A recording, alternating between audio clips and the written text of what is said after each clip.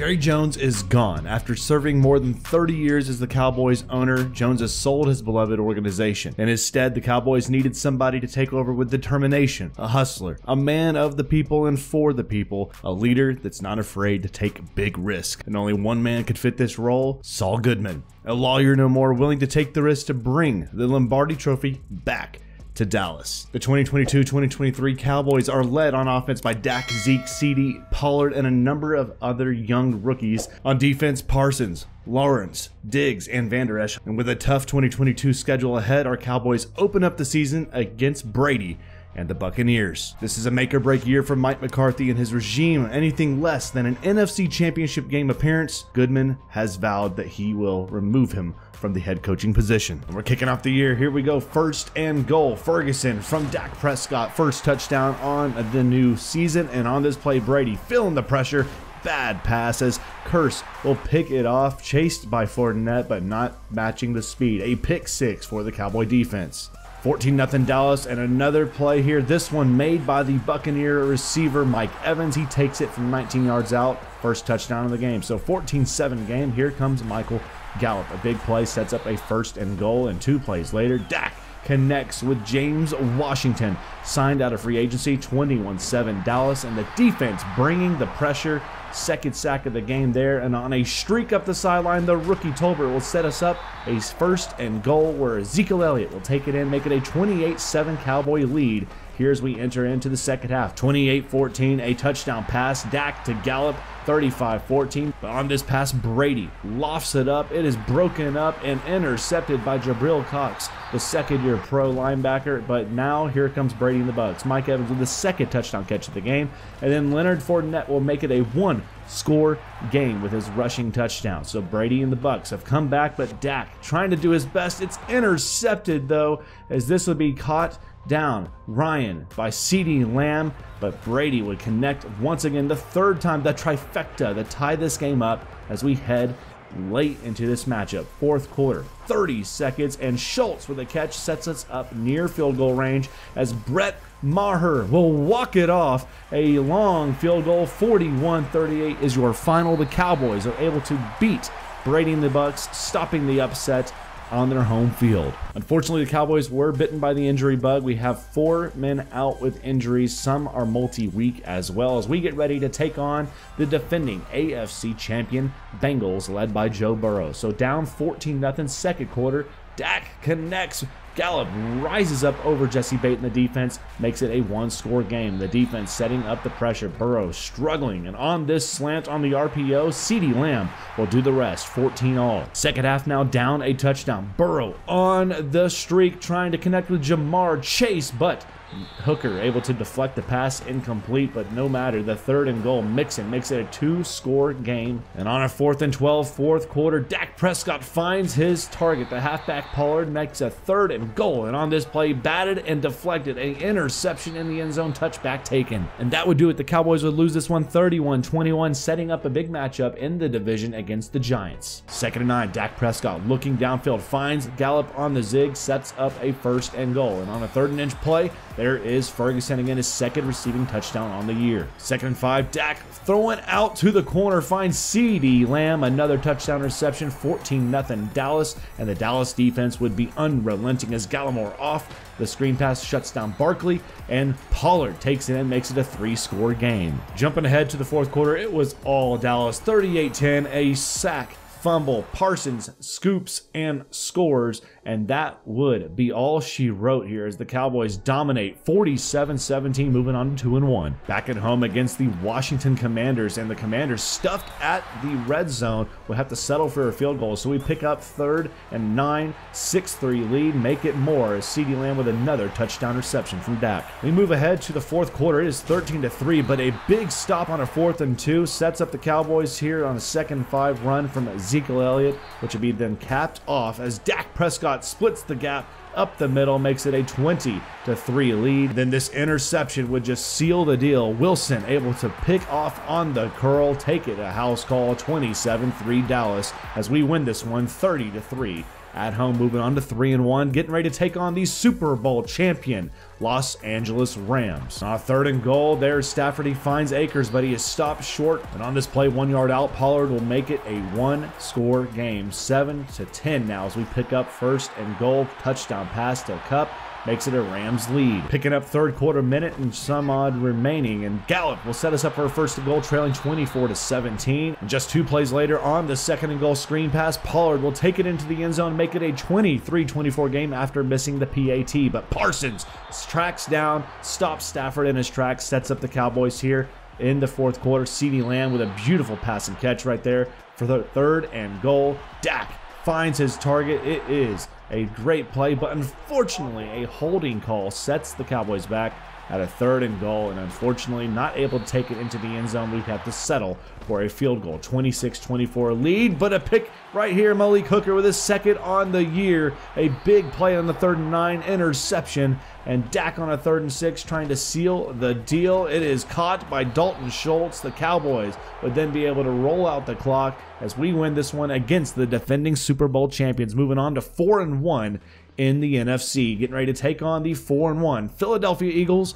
on the road for 1st place in the division. In this game, it was all about the defense early on, but Sanders being stuffed 1st, 2nd, and 3rd and goal. Hurts is stuffed at the line and scoreless as we pick up 2nd quarter on the bubble. We find Gallup for a touchdown, 7-0 Dallas. Pollard up the middle with the inside zone, 14-0, and right here the defense, Trayvon Diggs picking up right where he left off from last season, a INT pick 6, make it 21-0 Dallas at the half. 28-6 as we move into the 3rd quarter, and Ezekiel Elliott will take it in an easy play, a massive win for the Cowboys, 45-20 on the road. So the Cowboys starting off the year at 5-1, getting ready to take on the Detroit Lions, and on a 2nd and goal, Ezekiel Elliott will be taking this one into the house, 5 yards out, 7-0 Cowboys. But Jared Goff would match it as he finds a nice target off the slant, make it a 7-all game, and we pick up in the 2nd quarter, 4th and 7. Down a touchdown, but no more as James Washington over the middle of the end zone ties this game up. On the 2nd and 2, Ezekiel Elliott able to take this one down inside the 10, set up a 3rd and goal where we find James Washington for his 2nd receiving touchdown on the game. And from 2 yards out on his 1st and goal, we make it a 2-possession lead with Ezekiel Elliott's rushing touchdown.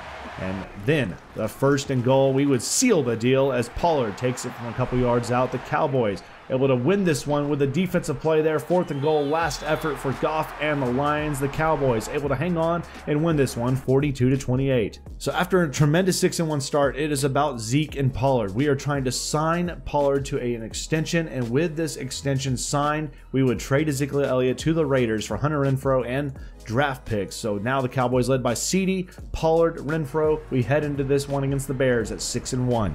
So the Pollard era is upon us. What would we be able to do is the defense stepping up early against Justin Fields and the defense stepping up against Dak Prescott in this one early. But here he is, Hunter Renfrow, the newest Cowboy added, sets up a 1st and goal, and on the handoff there, Renfrow takes it from 4 yards out, touchdown Dallas. 13-3 lead, 3rd and 10, stuffed by the Dallas defense as Herbert, and on this 3rd and 7, an ill-advised pass intercepted but out of bounds. It would force a 3 and out. So the Cowboy defense doing the work early, but here comes Justin Fields and company. 13-6 now, and now here we go. CeeDee Lamb over the middle, caught. There is a flag. We get the ball down at the 1, and on a 2nd and goal, make it a 2-possession lead with another touchdown to CeeDee Lamb. So 4th quarter, 20-6, Justin Fields taken off and finds his way into the end zone, makes it a 1-possession game here in the 4th quarter. But the Dallas defense would stand up on a 4th and 3 and seal the deal right here on a screen pass, 3rd and 8. From here, the Cowboy defense and offense able to run out this clock and move on with another victory, 20-13 at home against the Bears. So moving on, we take on a big matchup. It's a battle of division leaders, the Cowboys at the Packers, and we would get it going with Dalton Schultz. 3rd and 13, converting with a big play right there, which would be capped off right here on our 1st and 10. It's picked off, though, unfortunately, by Savage, as he's able to take it down to the 25-yard line for the Packs. 2nd and 13, Dak Prescott feeling the pressure. The defensive line just getting after him with Huff right there. And on a 1st and goal, there is Watkins, first touchdown pass and catch of the day, and then make it a second one here for Dylan. 14-0 lead for the Packers at home. Screen pass on the 3rd and 6 as Pollard picks it up, picks up a block, a beautiful pancake right there across midfield for the Cowboy offense. And on this 3rd and 18, trying to find Renfro, it's almost picked and caught. We'd have to settle for a 3 and out. And picking up in the 4th quarter on this play, it is another touchdown pass for Sammy Watkins as it's a 21-0 deficit. Renfro, though, cuts into it down by 14. But unfortunately, the Packers would hang on to this one, giving us our 2nd loss on the year as we get ready to take on the Vikings on the road. 2nd and goal, the Vikings. Dalvin Cook will set this up and make it a 7-0 lead here early for the Vikings. But the Cowboys here, Renfro on the 3rd and 4, the beautiful drag route sets up a 1st and goal, and from a 5-yard out rush, Pollard ties this game up. 2nd quarter, 14-7, and it is intercepted. A pass that just slipped through the hands there of Renfro and make it a 14-7 deficit, but the Dallas defense trying to do their best to keep things close. As we pick up seconds remaining in the 1st half, 17-7, make it 17-14 with a touchdown catch from Renfro.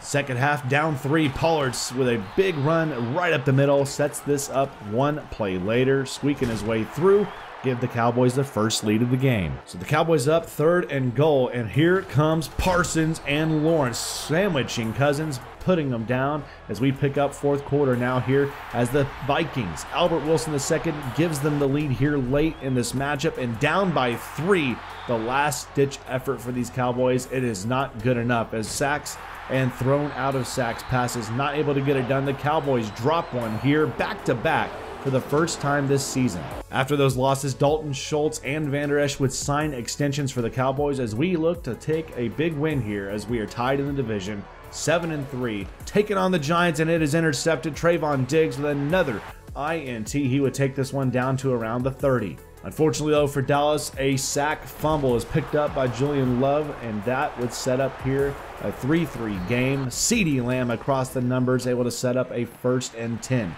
Now moving ahead, 3rd and 4. Dalton Schultz trying to fight his way into the end zone, stopped at the 1, and Dak Prescott would do the rest, flying high into the end zone. Now a 10-6 lead. Make it more. CeeDee Lamb, the streak up the sideline, make it a 17-6 lead. Pick it up in the 4th quarter, Saquon Barkley. A quiet game until then, makes it a 1-score game.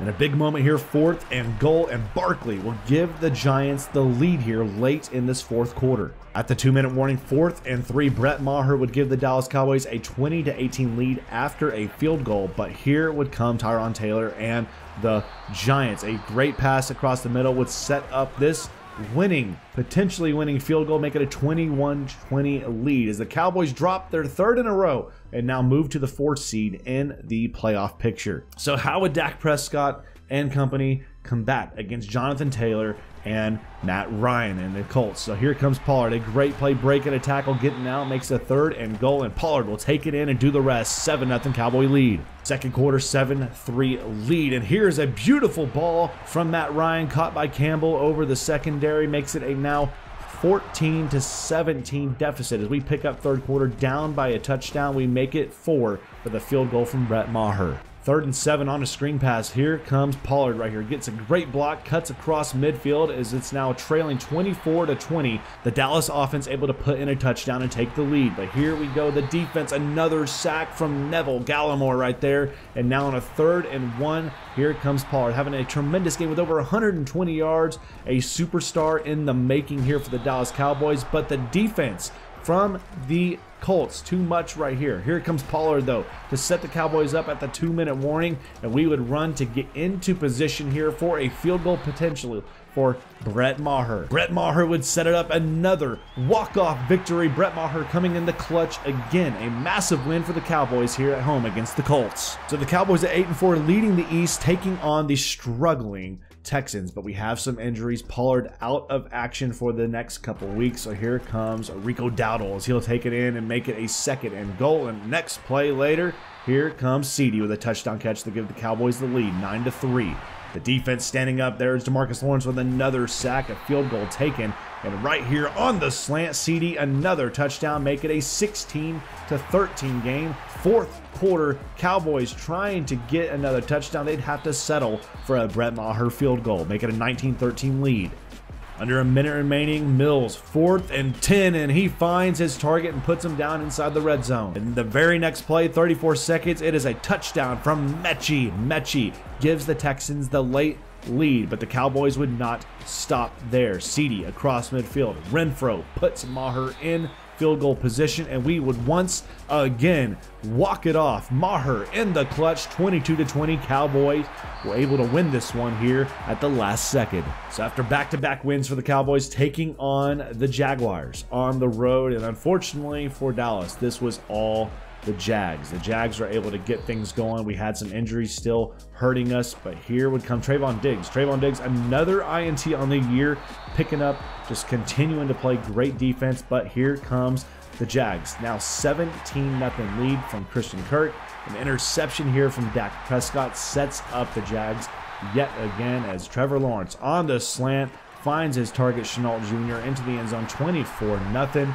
And yeah, the Cowboys struggled in this one. Mike McCarthy, not a great look, lost this one 44-17. And with the division still in hand, we would take on the Eagles at home. And here we go with a big play. It is once again Trayvon Diggs, another interception for the Cowboys. And right here on the screen pass, Renfro from a yard out makes it a 10-0 Cowboys lead.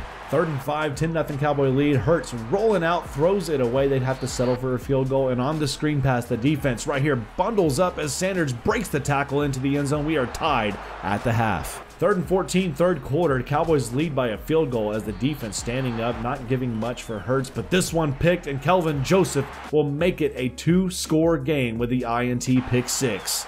Eagles down by 10, 3rd and goal, and Hurts right here will be able to find Smith in the end zone, make it a 1-score deficit. 20-17 Cowboy lead. Pollard, though, with the blocks up the side right there, gets another touchdown and makes it a 10-point game for the Cowboys. And here would go the defense, getting another stop, and then we'd be able to run out the clock, the Cowboys, with another win here against these division rivals, and now we are the #1 seed here in the NFC. On the road now, taking on the Tennessee Titans. You see the numbers there from CeeDee Lamb having a tremendous season, but here would come the defense. The defense getting a 3-and-out there, and on the 3rd and 8 across the middle, in the middle hash, CeeDee Lamb with a great catch, and on a 3rd and goal, the defense from the Titans able to drop Dak Prescott. We'd have to settle for a field goal. And at the 2-minute warning, the Dallas Cowboys down by a touchdown, but Pollard takes it in from 2. We are tied up. We're moving ahead to the 4th quarter, trailing 20-13. Renfro with a beautiful catch, but unfortunately the very next play, this one's jumped by the secondary defender, an interception for the Titans. The defense needed to get a stop, and off the edge, DeMarcus Lawrence with his 3rd sack of the game would do just that. So Dak,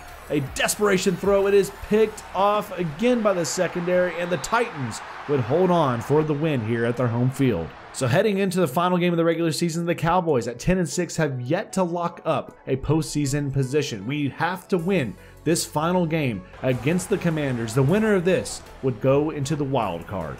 And the Cowboys would get the start early with a touchdown pass out to CeeDee Lamb, and the defense able to get a stop there from the scrambling Carson Wentz. On a 2nd and 10, a bad pass from Dak picked off from the secondary. And then on a 3rd and 12, we're able to force a 3-and-out. And then after the 3-and-out, Pollard from 2 yards will set up a 14-0 Cowboy lead. The defense would do their job from the rest of the way here as they continued to bring the pressure. And this one, picked by Jordan Lewis, would set up the Cowboys in tremendous field position. Up 17-0, Pollard would seal the deal with a touchdown, making it a 24-0 lead. The Cowboys would hang on to win this one 24-16, solidifying themselves as playoff teams heading into the wild card to take on Brady and the Buccaneers. And Mike McCarthy feeling the pressure. He knows he has to take a win here and lead this team to the NFC Championship if he wants to keep his job. But we would have to stop Brady and the Bucs, and the defense would do that job early. But here comes Mike Evans. Mike Evans with the catch, takes it into the end zone, gives the Bucs the early lead.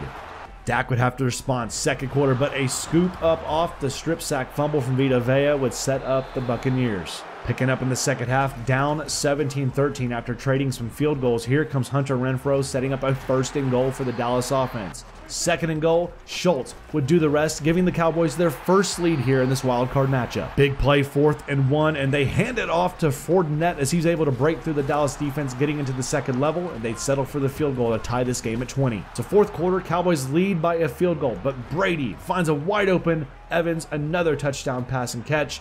Lead for the Buccaneers. 3rd and 4, and Dak taken down by Barrett, his first tackle and sack of the game, and here would come Brady and the Bucs. On a 3rd and 6, we need to get the stop to force a 3 and out, but unfortunately Julio Jones with the catch, they'd be able to run out the clock, and Brady would continue his tremendous career, and that would signal the end for the Mike McCarthy era here in Dallas as the Bills win the Super Bowl. Brady with another MVP as Mike McCarthy would be fired by Saul Goodman. So who would lead this Dallas Cowboys organization as head coach moving into year 2?